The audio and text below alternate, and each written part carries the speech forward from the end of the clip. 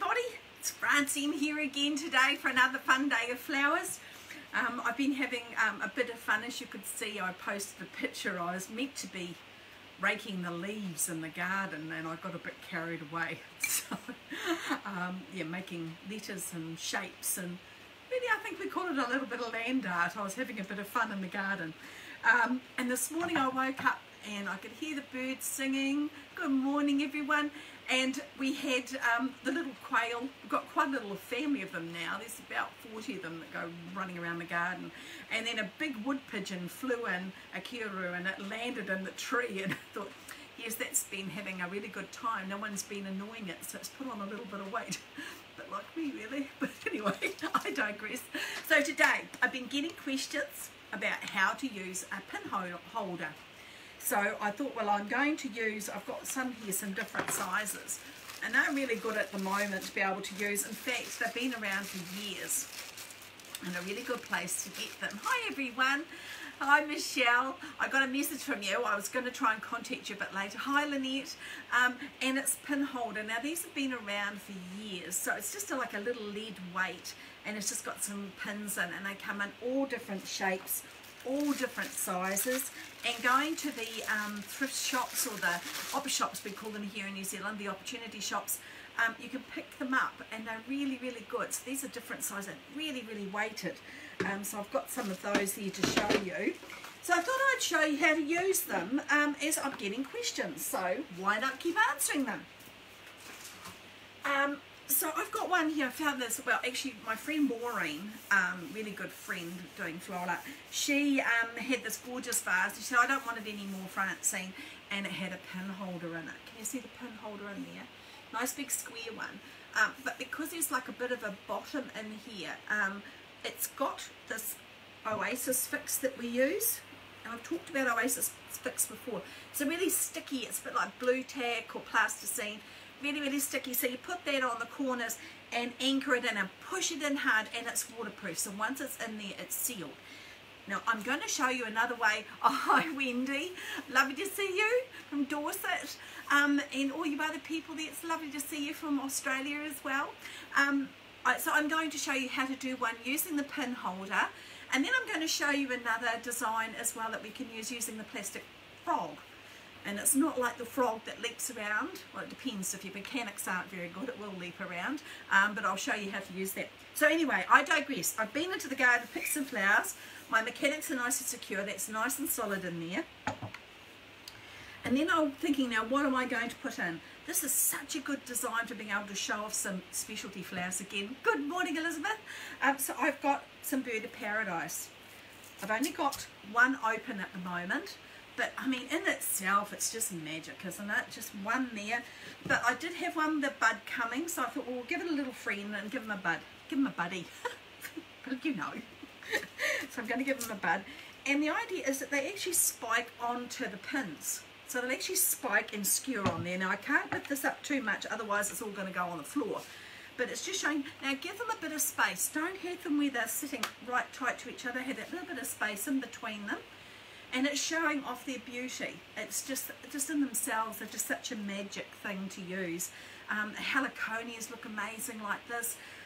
But any of your specialty flowers that you've got in Australia, I love the gingers, and being able to use the honeycomb gingers. You could use those in here.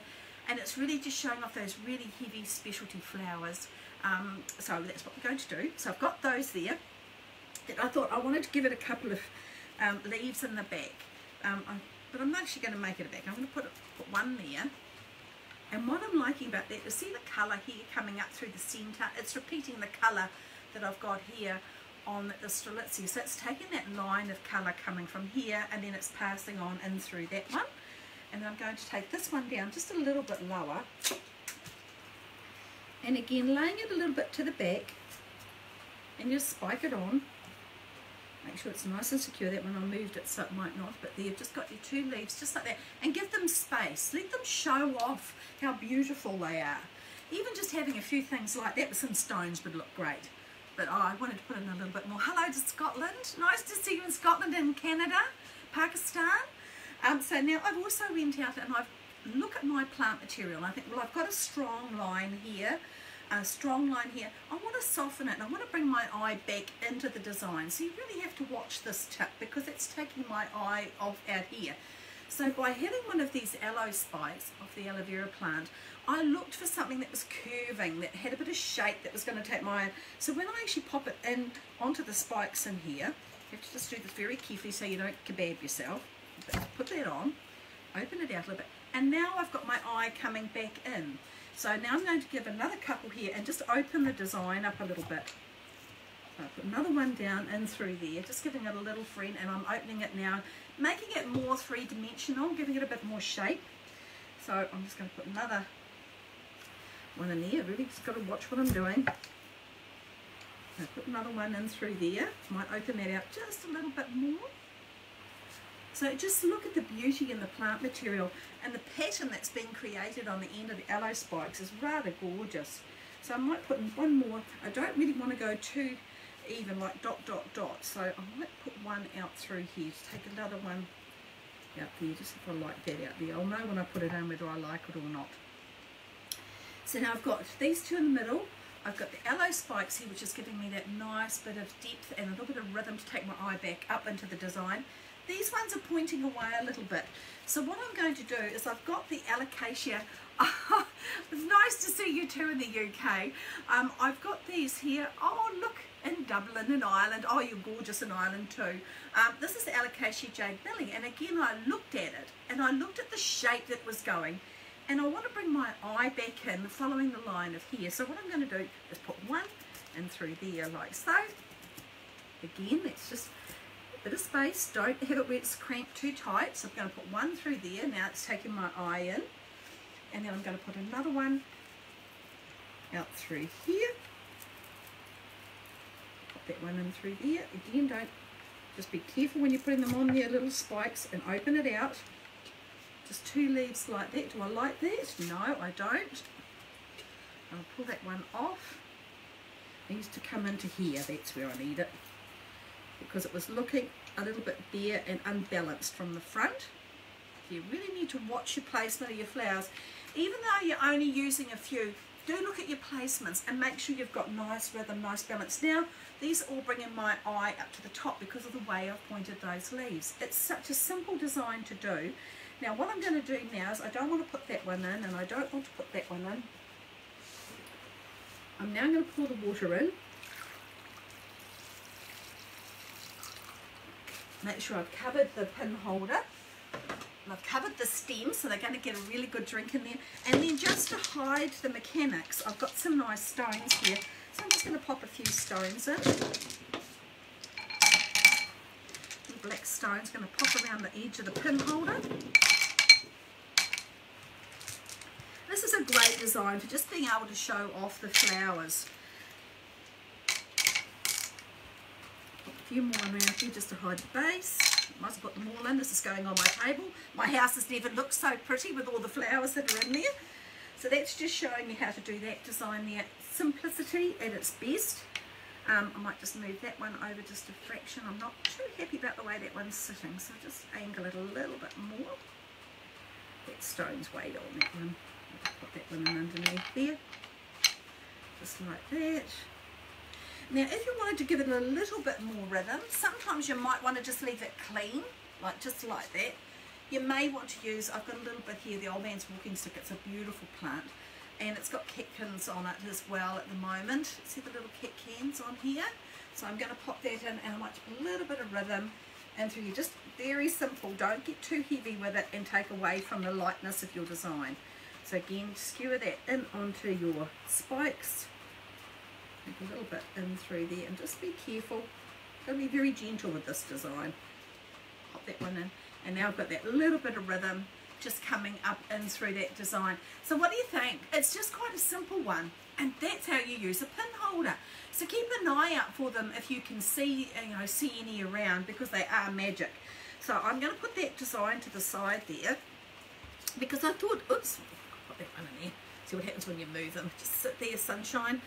So I've got that sitting there. So now what I'm going to do, it's great to see you all. And I love what you do like what I've done. Thank you for that, Lois. It's just showing the simplicity.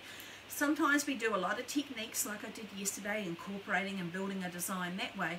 But sometimes the beauty of the flowers is so beautiful just on their own, just by simply placing a few in a container, it shows them off. And hello in Canada to you too. Now what I'm going to do is, I was having a little wander and I thought I'm going to do another design. I've just got a ceramic tile here, but it was white around the edge, so I've just given that a little tickle up with a bit of paint. I'm going to pop that on there. Then I've got some of, this is the new Knorr Oasis, the black Oasis. It's quite nice. And I've got, these are called frogs. I was going to actually download a picture for you of a frog and say it's not this one, but it's one of these. These are called frogs. So the plastic pin holders.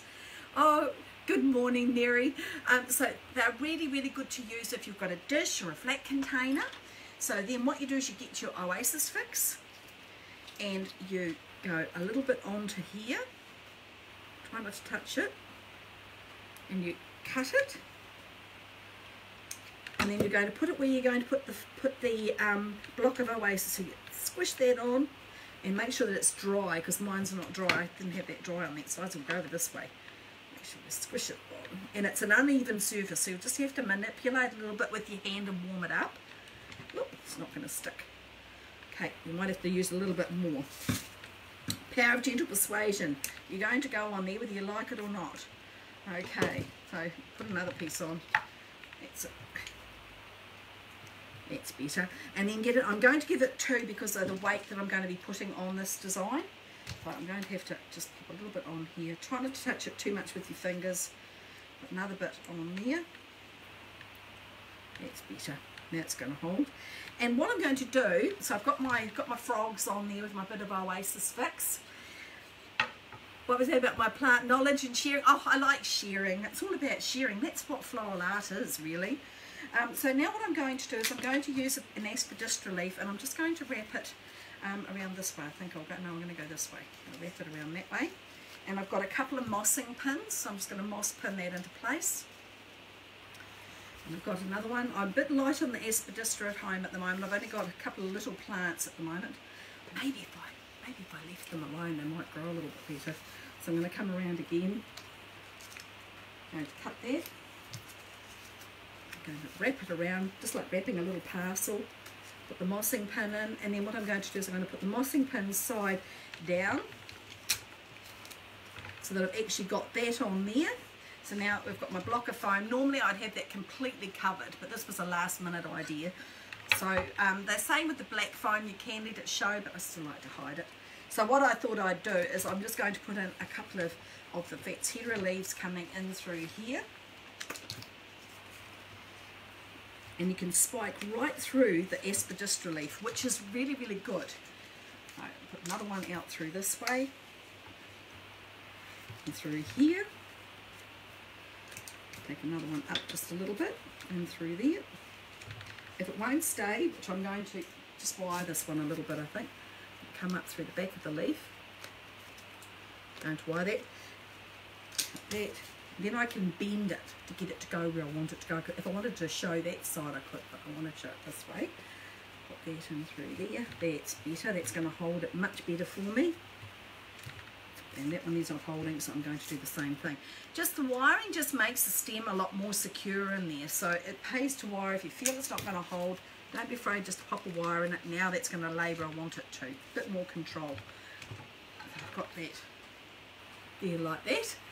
Hey, I'm glad it's really strong mechanics, so this could really be quite a sad time if it all fell on the floor.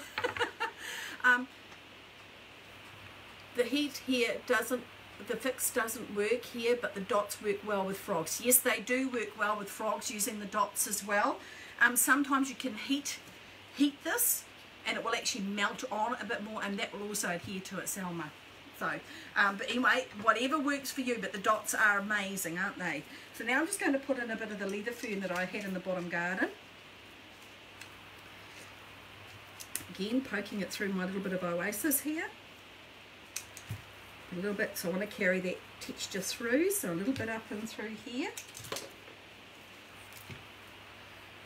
Again, now I'm bringing, I've got the smooth leaves and I've got a little bit of texture coming in over the top. And then I thought, oh, what have I got? Things are getting a little bit light out in the garden. Wonder why. but I did have some of our Stelia. This is our silver flax that we have in here. So I'm going to use a little bit of the silver flax.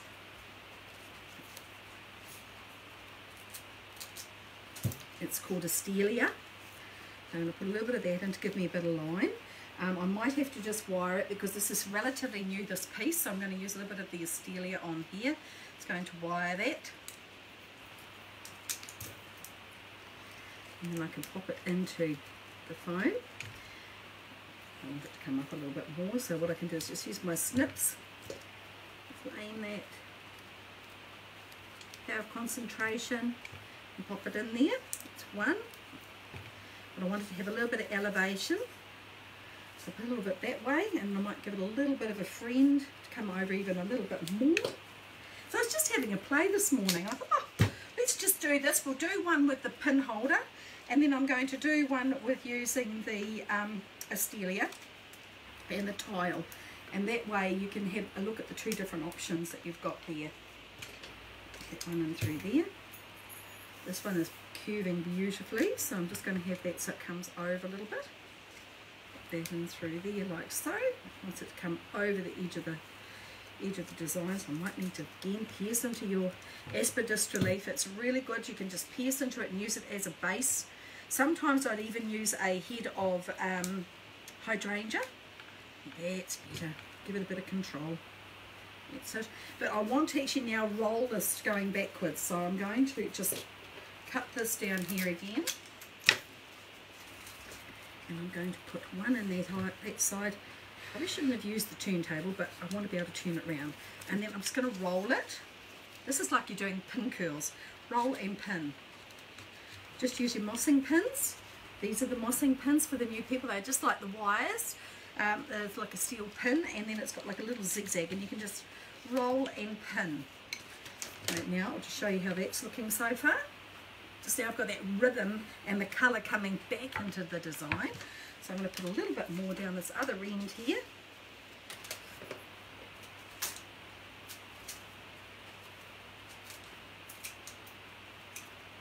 Remember what I said about cutting it so you don't have like a huge piece of foam. You just want to make like a little notch. A bit more wire, and you just anchor that into the back here. And take a little bit of rhythm coming in from here. I'm going to roll that over and pin it in.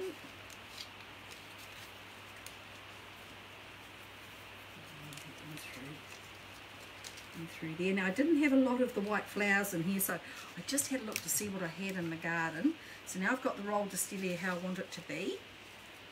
A little bit coming forward, a little bit going back. Like so. It's coming along quite nicely at the moment. And now I've got here some to take the white through. This looks amazing with tulips and with calla lilies. I've got just some of the snowberries. I'm just going to put that little hint of white coming through. Again, I want them up slightly. Bring that over a little bit.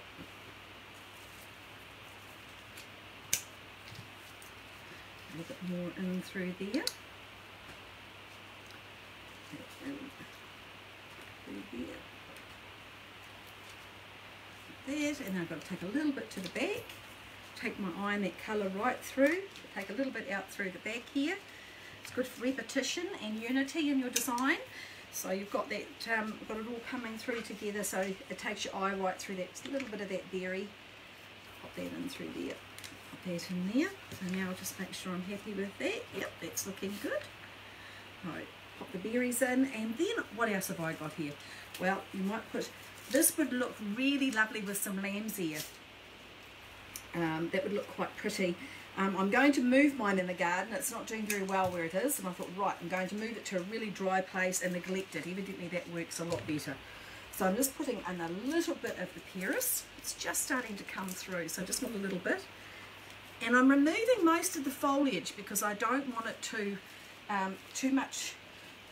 too many different textures in here. We've already got a lot of pattern happening with using the leather fern, but we've got calming our eyes with the Vats hedera. So just a little bit of those berries coming through. That there I might just tuck in under there a little bit like that. Happy with that. Now I need to bring that same form in through here a little bit. So that in through here, just to take our eye in. Put that in there. It's all the way yeah. There you go, so it's coming around. And then all I had in the garden really that I could use, because my dahlias are nearly done, is I do have my camellias. And I am going to take a picture and show you their hedge at the moment. So I want to bring that colour down. So I'm just going to use one in under here to take the white through. So just think about putting that, popping that in through there like so. That one in there, that one over a bit, that's better. So I've got the white coming down there.